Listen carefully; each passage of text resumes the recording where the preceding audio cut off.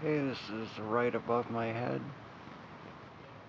It's what I like to call surveillance UFOs because they are high, stationary for the most part, and they are always out there, usually in front of me, behind me, to my left and right.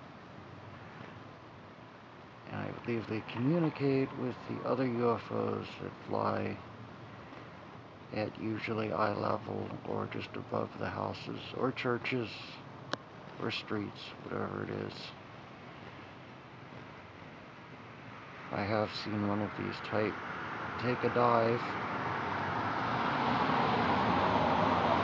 directly over my head and into some woods, although it was a solid bluish purple color.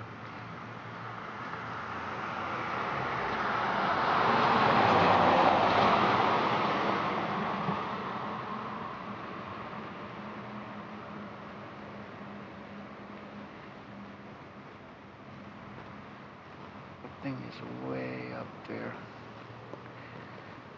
I wish I could zoom in more.